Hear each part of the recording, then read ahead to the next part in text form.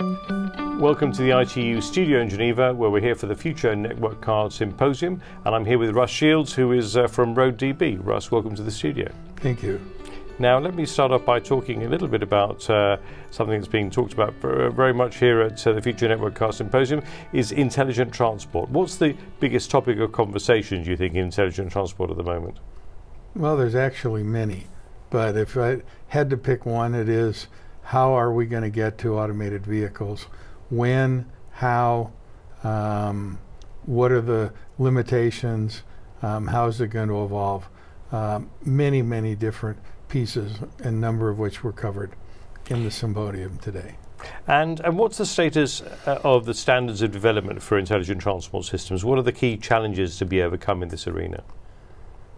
Challenges actually are there are too many standards, and that we're trying very hard to harmonize the standards because they've been built by different parts and different industries and are being brought together in this combination of automotive and communications. So we have a major effort to try to actually harmonize, eliminate, assimilate different standards that are trying to address the same thing.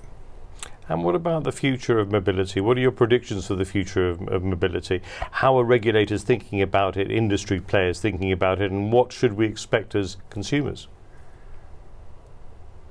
Expect almost anything as a consumer because we don't know yet. We are learning, and it's a continual evolution. And one of the interesting things out of the last few weeks, people have suddenly come to be aware that a shared vehicle may not be safe, and that one of the new efforts, and WHO was here this morning as part of the discussion, will be how do we sanitize a shared vehicle between uses, because the evolution of what people are now suddenly being aware of where they were not, says we have another challenge and another need, which will get solved over time, but it's another piece of a complicated puzzle that goes into the mobility services piece.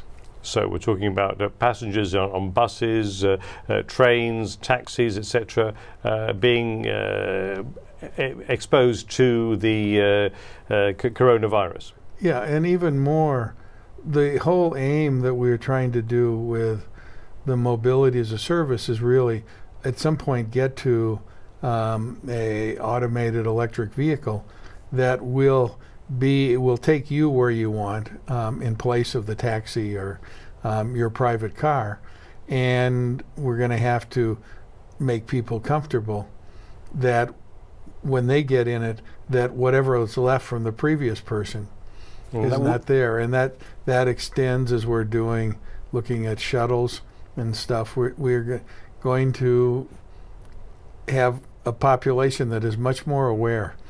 And that wouldn't have been the topic of conversation a year ago if we'd been talking about this then, would it? No, it was honestly had not been thought about by the ITS world, and now it is a major subject of consideration because it's now becomes an important thing, and we've already started to see in some countries reduction in uses of taxis and Uber and other things because people are worried about what was in that vehicle before them. So, well, talking about what was in a certain vehicle, or what was happening before, this symposium has been going now for a number of years now. I know that you've been a regular attendee here. I wanted to ask you, what's the value of this symposium to you and the wider intelligent transport community?